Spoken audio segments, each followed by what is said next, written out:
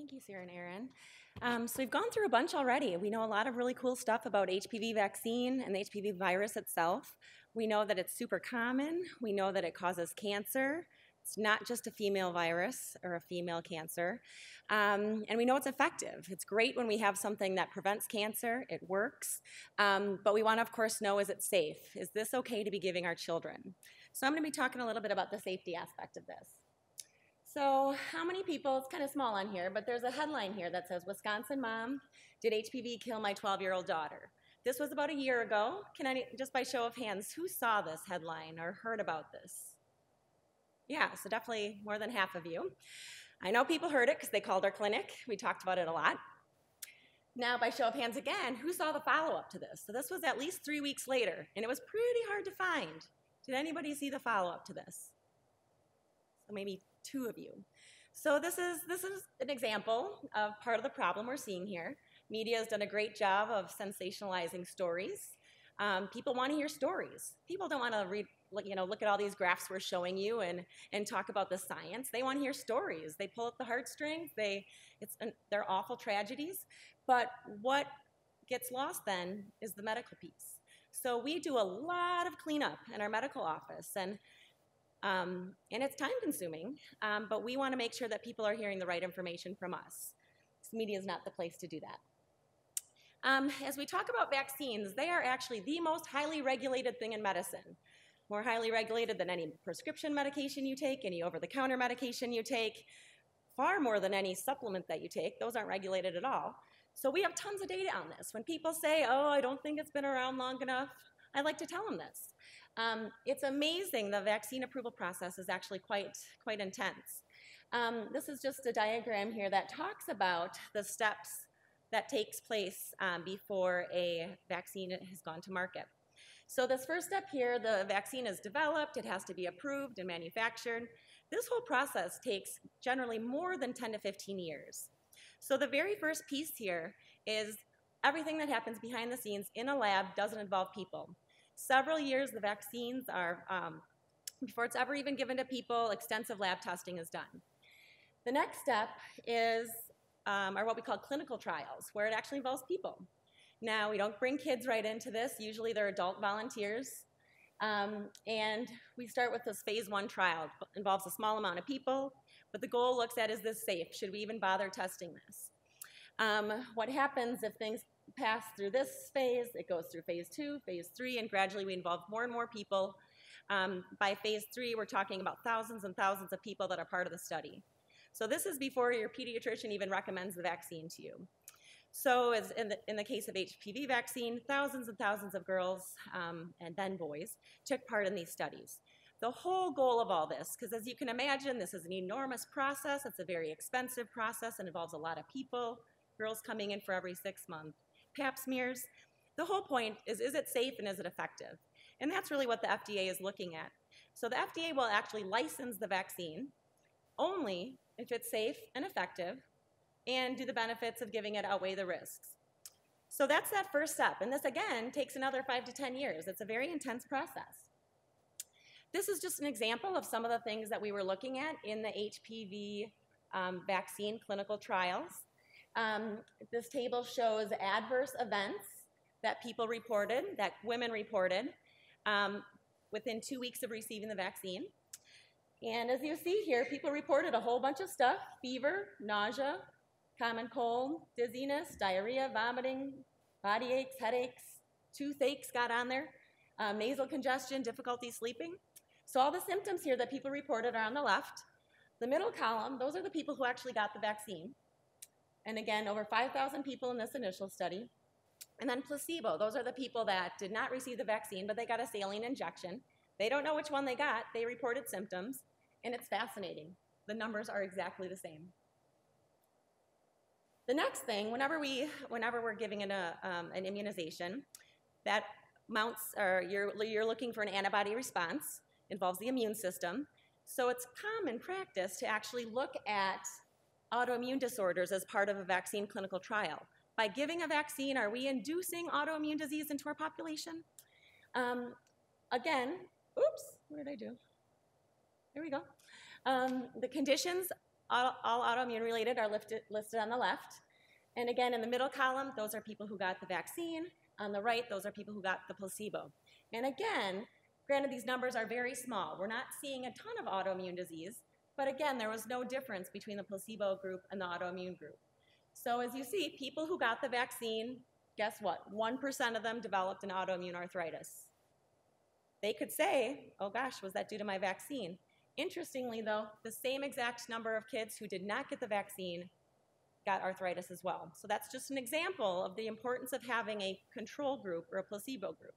Events happen. So after that whole process takes place, many, many years go by, then what happens is before it comes into your doctor's office, we have to approve it.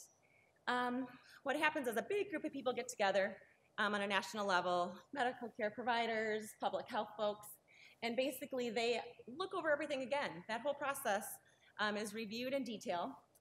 If this big group called the ACIP recommends it, goes back to the CDC, they have to reapprove it. So new vaccine, if everybody approves, this is a good thing, then it becomes part of our US immunization schedule. And that's when it comes to your doctor's office as a recommendation, usually by me or other pediatricians. So that's not all though. So now we have this vaccine, it's been very well studied. By the time it's licensed, it's really not new anymore. It's new to you as a parent or a provider, but it's not new in the research world. So this last step here is ongoing. So since 2006 for the HPV vaccine, we are constantly watching for any adverse outcomes. And there are many, many, many groups that do this. There's actually 3 in the United States. So there's not just one group looking at adverse events. There are 3 distinct groups, all made up of different people, both academic centers, private healthcare plans, and the CDC and the FDA, that are looking for any adverse events. Now, if they see any pattern whatsoever, there's huge red flags and things get studied in more depth. I'm going to talk just a little bit more about this top one here called VAERS, or the Vaccine Adverse Event Reporting System. That's the one people are most familiar with, because if you ever, you always have to take the handout about the vaccine after we give it. A lot of those go right to the trash, but on the back of every single one of those, it has this contact information for VAERS, because we want people to report any adverse symptoms that they may be having, whether it's related to the vaccine or not. That's how we know, is this causing problems? So that VAERS basically, again, it's a vaccine safety program. The CDC and the FDA actually run this. It's their job to make sure the products they're providing are safe. About 10 million vaccines are given every year, and of those 10 million vaccines, there are about 10 to 20,000 reports per year. So some limitations to this. It's a good system. It's identified lots of problems. For instance, a good example is the rotavirus vaccine, which we used many years back. It was causing an intestinal problem in infants. As soon as there was a pattern there, they pulled it immediately, and that was actually done pretty quickly. They redid this. We have a brand new vaccine now. I shouldn't say brand new to the public, and with a really great safety profile. So they actually look at this. They're trying to prevent harm. It's a real thing. Limitations of this, though, is guess what? Anybody can report it. You can report it. Your kid's grandma can report it. Their teacher can report it. We as providers can report it.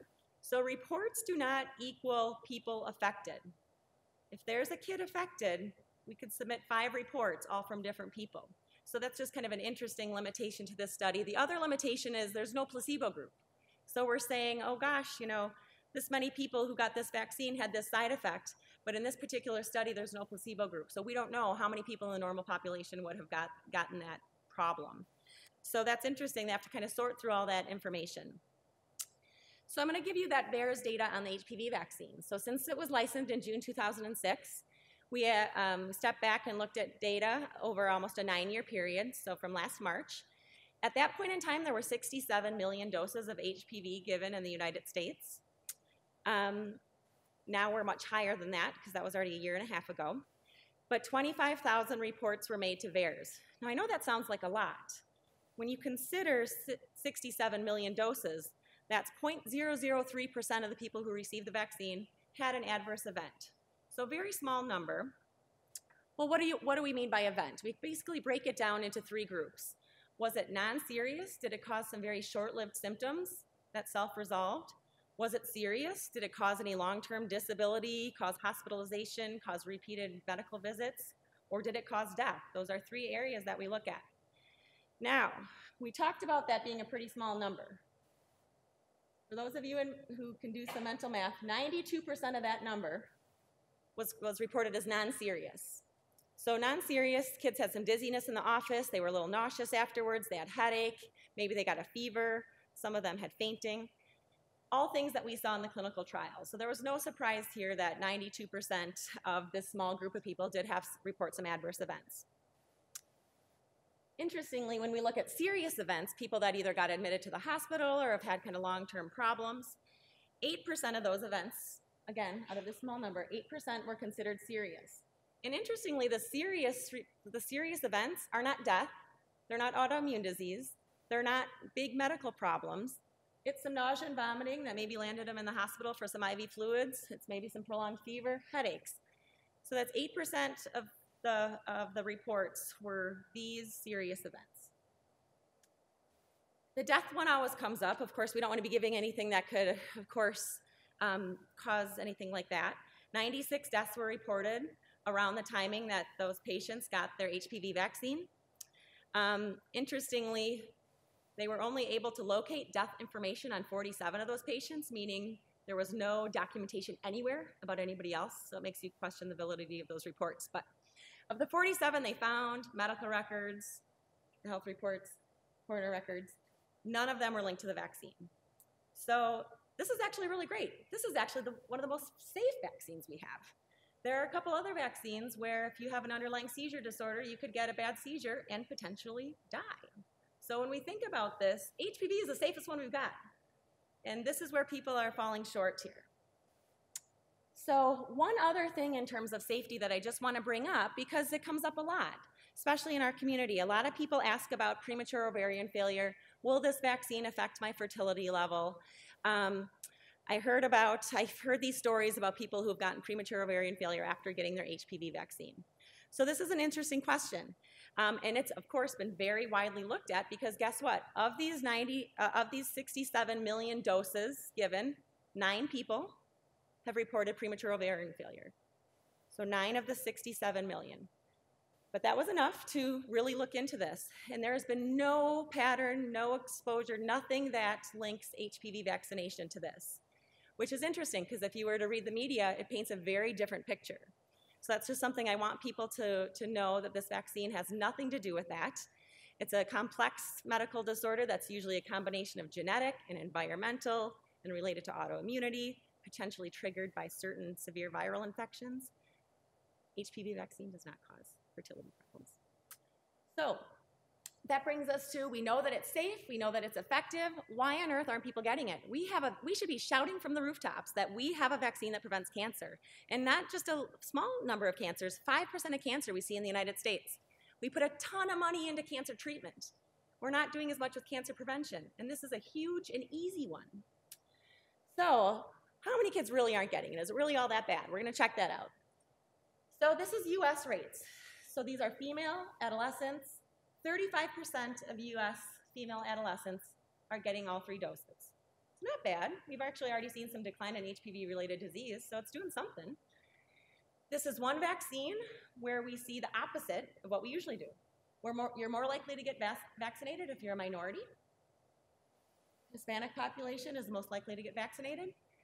And if you're below the poverty level, you're more likely to get the vaccine. So food for thought. This is the Wisconsin data. I just want to share with you here that between 2010 and 2013, the Wisconsin data, we're not doing really any better. We're still at about 35%, just like the rest of the United States. We've done a little bit better with men. So we were essentially going from 0 to about 10% of boys have received all 3 doses. Interesting thing is, it's not that we're missing these kids. It's not that they're not coming into clinic. We're seeing them. They're getting their other vaccines. They're getting Tdap, tetanus, pertussis, which is whooping cough. 90% of kids are getting that. 80% of kids are getting their meningitis vaccine. So it's not that we're not seeing them. That means they're coming into our office, they're getting vaccines, and leaving without the HPV vaccine. We have done a huge disservice to our patients. So we thought we'd look into this at UW Health. We are an academic institution. We practice evidence-based medicine. We're progressive. We have to be doing a little bit better, right? Not what we found. We're at about 40% among the UW Health clinics. So there are some that were actually doing okay when we first started looking at this last spring, but some down in the 13, 16%. So we recognize that we had a lot of work to do. So that's where Sarah and Aaron and myself come in. We've got this big immunization task force, and our goal is to provide education. And we'll talk about a couple barriers just briefly, but we've got work to do here. This is my favorite slide of all because it shows where do we rank? How are we doing compared to other places?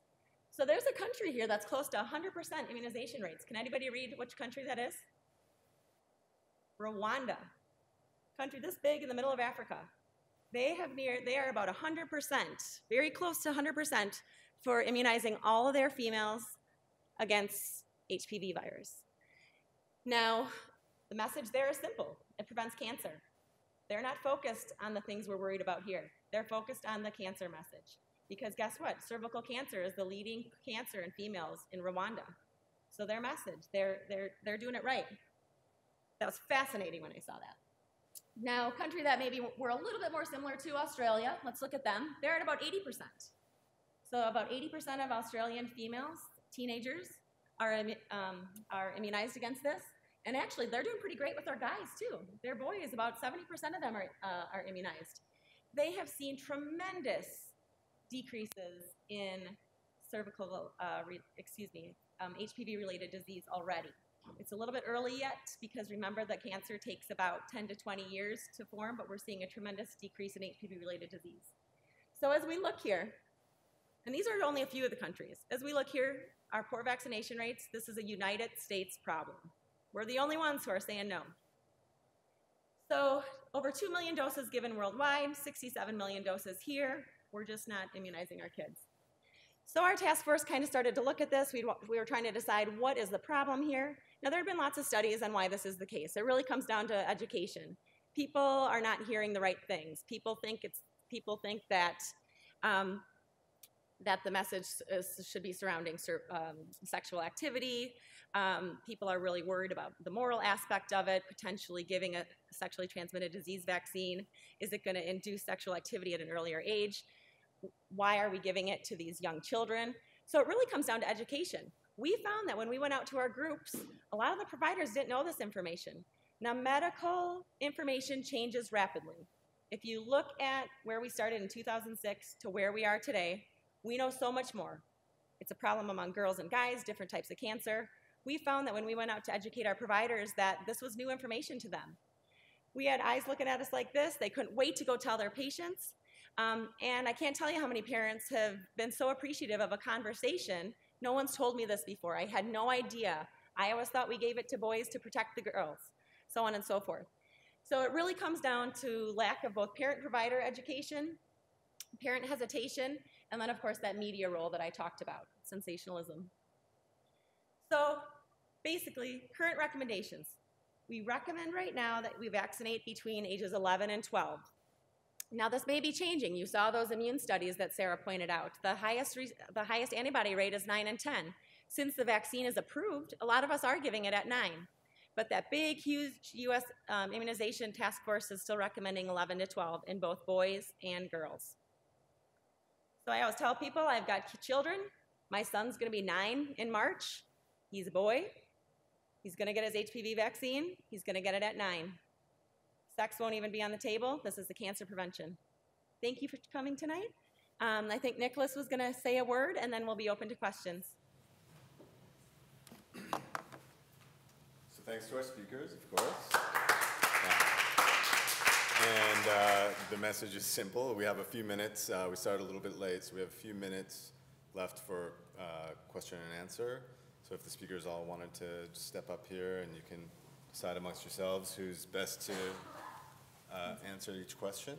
And if you have a question, feel free to raise your hand and come around. Yeah. My question is, you talked about the different doses. Can you just say about what ages? So if you were to give your son the first dose at 9, when would they receive other doses? Sure. So it's a 3-dose series, just like many vaccines require multiple doses to mount the proper immune response. So it's given over a 6-month period. So you get your first dose on time 0, second dose at 2 months, third dose at 6 months. So it's given over a 6-month period. What we found in terms of course, barriers, one of the barriers is getting them in for 3 shots. So that's tricky. So a lot of us are working on a logistical level to get people back in for the rest of their shots. My question is along that line. Where are children able to get vaccines without, like, if they don't have a primary, like a pediatrician, or and they don't have insurance, or the family doesn't have money Yeah. to go see a doctor, like, where can they go? That's a great question. So the public health department is the main place where you can get free vaccines. Now, one thing that's important to know, any vaccine that's recommended, that U.S. immunization schedule that I was talking about, that you've probably seen hanging up in your doctor's office, anyone with private insurance, those are 100% covered. Any child who is underinsured or has no insurance, they're covered under a couple social programs. So there is really nobody who should not be able to get this vaccine, essentially.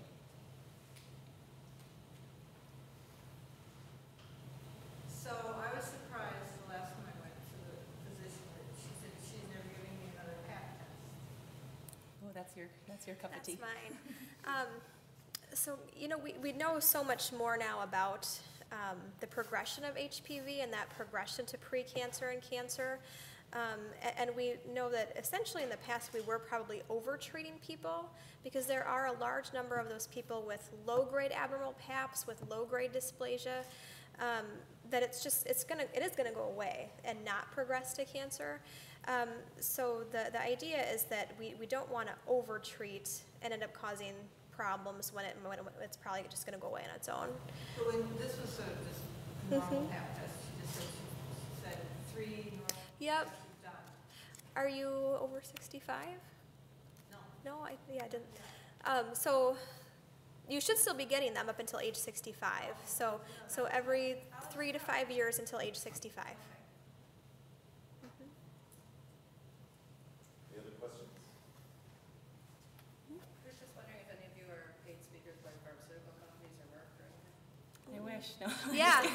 Where's my payout is what I want to know. This is If volunteer. this is- I'm right. missing Cub Scouts and dance Yeah. and an orthodontics appointment. Yeah. We feel very passionate about Yes. this subject, so that's a great question. I wish. That's the answer.